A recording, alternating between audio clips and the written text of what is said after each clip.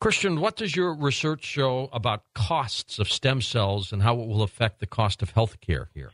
Well, we've heard for years that there will be a positive result from stem cells in as far as the cost of health care that is completely out of control at this point. But nobody that I know of, George, and maybe you've heard, but I've not heard anyone specifically show how one disease can benefit financially and economically as far as stem cells are concerned. Let me take the one disease we're talking about tonight, which is heart failure. Heart failure currently costs the American healthcare system $39.2 billion a year. Over 10 years, you could extrapolate that that's close to $500 billion. An individual who has a heart attack might immediately need open heart surgery, very expensive, rehab, and then starts the medications. That same individual might have a second, a third, or even a fifth or sixth heart attack like people you and I have talked to. And that cost is mounting. Also, the person loses their productivity in the workforce. So as a country, we lose in that regard also. And they get depressed. That's very depressive. It is a depressive disease. And as these individuals go on, they might need a pacemaker. They might need a second open heart surgery. They need stem cells. They need stents. And then eventually they go into first, second, third, fourth, end-stage heart failure. Generally about 6 or 7 years after the first heart attack, as the left ventricle enlarges, they might begin heart failure. This is a tremendous cost to the healthcare system. Now, 800,000 admissions and readmissions to hospitals for stays generally of 6 or 7 days for patients who are building up water around their pulmonary and pulmonary edema, around the heart, around the ankles, around the abdomen, and this water has to be drained off and the patient has to be stabilized. And that can happen 4 or 5 times a year. These are added costs. Now, one treatment, Dr. Dib can address this, but one treatment of your own stem cells in a 45 or 50-minute procedure in which the patient feels no pain and goes home the next day, eliminates all of this cost. It's amazing when you think about it, but nobody's really talking about it. That's how stem cells can affect one catastrophic disease. Dr. Dib, let me ask you, do you see the day where people just in a routine examination will go in, get their stem cells cultured, and get injected just for preventative maintenance? Is that possible? There is some early research that is showing that injecting a stem cell repetitively over 3 months can decrease the plaque burden of the atherosclerotic disease. So for prevention, I think we are still in the early stages, but there is some early data showing that. I got a question for Dr. Dib, George. Sure, go ahead. Dr. Dib, would you care to estimate what the cost might be? And I understand that this is not carved in stone, but what the cost of the procedure that we're talking about that I witnessed at the Arizona Heart Institute with you, that some of our patients from the show have already gone through, like Ron Furstad, how much would you think that could possibly cost as compared to all of these costs that I just outlined? Yes, definitely will be a very cheap technology when you compare it to patients who have heart failures and multiple admissions to the hospital because of a heart failure. So the estimations probably it is fair to say a $30,000 treatment reasonable. And the cost of a pacemaker is more than that, isn't it? Or a defibrillator?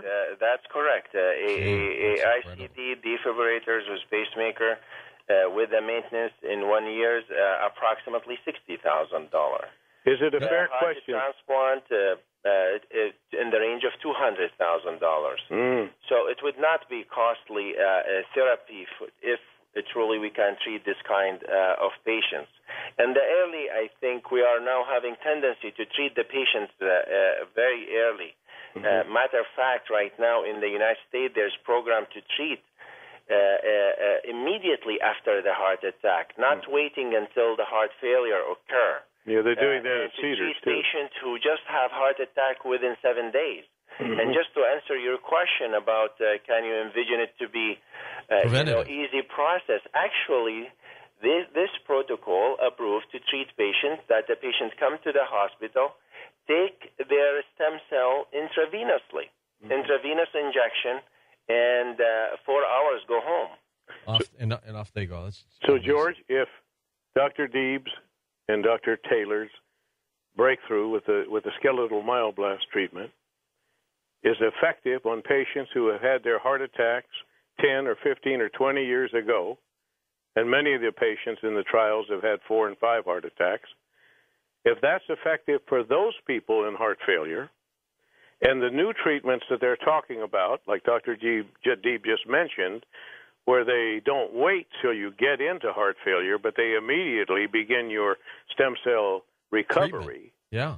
Look what they are doing to this disease. This is that scourge of the number one killer of people worldwide. I think anybody who, let's say, becomes 40, they can go in and get one of these, stem cell injections. It's amazing. My gosh. And what about cancer, Dr. Dib? Can you isolate the tumor beyond all the things that people should do on their own, to boost their immune system? Can you isolate the tumor and shoot it with stem cells and eradicate a cancer? There is some kind of cancers and known glioma and brain cancer that is treated with stem cell that programmed with certain vaccine. Mm-hmm. So that area, again, progressive. The area of cancer, the area of diabetes, they become extremely, extremely important. And the other area of heart failure, I think those are carry tremendous burden on the economy and healthcare in the United States. George, there's 3,153. Of course, this number changes all the time. But when I checked last week, there were 3,153 stem cell trials supervised by the government, and 1,366, Dr. Dib, are using bone marrow. As a matter of fact, I've been able to increase my bone marrow production by 3 million cells a day, and anybody wants to read about it, learn how, it's on my website. Very good. Let's go to the calls. John is in Seattle, and you're up. Go ahead, John. George, thanks for taking my call. Sure thing. Christian, this is John in Seattle. Yes, nice John in Seattle. How are you, sir? Pretty good. And Dr. Dib, it's nice to talk to you. Nice to talk to you. 6 months ago, George, I heard Christian on your show, and I called Christian, and he went ahead and recommended that I read the stem cell research reports, which I did, and his books. And he put me in touch with one of the doctors in Salt Lake City, and I started taking some of the recommendations in regards to preparation for stem cell treatment. At the time I contacted Christian, my ejection ratio was down to 15. I couldn't even walk upstairs in my house without literally being exhausted. I couldn't even breathe. And right now today, because of all the things I'm doing, I'm walking a quarter of a mile a day without even being tired. And it is my hopes to get involved in stem cell treatment instead of doing what my medical doctors here in Seattle have recommended, and that is a heart transplant. So I am very, very thankful to your show and getting a chance to listen and talk with Christian and be exposed to this. And I so much am interested in being able to take part in stem cell treatment as soon as I get the last qualification I have to do, and that is to get my weight down. Good for you, John. Thank you so much for being able to meet people like Christian on the show and Dr. Dib's and be able to find out what you can actually do as alternative to these archaic methods like going out and having your heart transplanted and replaced. George, this is a man who specializes his company, Real Glacier Water. He's an authority on alkaline water. Well, as a matter of fact, his company, important thing. His company, you well know. Yeah, his company, George, takes water that's 10,000 years old from the base of Mount Rainier, and he has done many medical studies and financed endurance studies and the importance of alkaline water. And, of course, when we talked about cancer before, we stress that cancer doesn't want to live in an alkaline body. It prefers an acidosis and an acidic state. Well, I got to tell you, Christian, with all the things we do on this program, and the fun, the entertainment, the information, nothing is more satisfying to me than to hear someone like John call this program. Isn't that nice? And just know that it's helped him the way it has. I mean, George, it was almost 3 years ago that you encouraged me to start writing the turmeric and the stem cell research report. It's been almost 3 years, and I have to thank you for that. There's an awful lot of information in there that people have benefited from. Absolutely. And Jackie. It's very easy to read the report. I have a lot of feedback from our patients regarding the miracle stem heart repair and the Wilde stem cell research report. So thank you, Chris. Thank you, Dr. He's D. one of the best. West Frankport, Illinois. Jackie's there. Hey, Jackie. Hi, how are you? Good. First of all, Mr. Norris, thank you for your guest tonight, because this is going to really help me out. I have two questions. I just found out that my dad has to have the arterial valve replaced. The first question is, I know you mentioned for like the animal valve has a expectancy of 10 years. If he has the plastic one put in, what's the life expectancy on that? Go ahead, doctor. You're better qualified. Yes, indeed. Yeah, the durability is for a long time. It's supposed to be for the lifetime. The only difference between the two is that when you have the mechanical valve, is that he needs to take warfarin or Coumadin, is a blood thinner. Okay. Forever. And the second question, the doctor he goes to in Wyoming had sent him to Salt Lake City for a series of tests for 2 days. Now, the doctor told my parents that he has the calcium built up on the valve. First of all, what causes the calcium built up? Second, how serious is it? And third, if he has it replaced, will the calcium built up come back? Yes, it is very common pathology. Most of the valve actually will have calcification on the valve, and that's age-related. It's inflammatory process. Any inflammatory process in our body will end up with calcification, and the valve is one of them to form a calcium in the valve. It's part of the repair mechanism that the body usually do. Does not have any impact in terms of the surgery because the valve will be replaced completely. So the leaflet and the calcium will be removed. And the calcium will not build up on the mechanical valve. It might build up in the area of the tissue valve. Mm-hmm. And on the leaflets, right? Right. What do you think of some of the studies with EDTA, that chemical that they're testing to see if it'll flush out your arteries and wipe out the calcium? What do you think of that?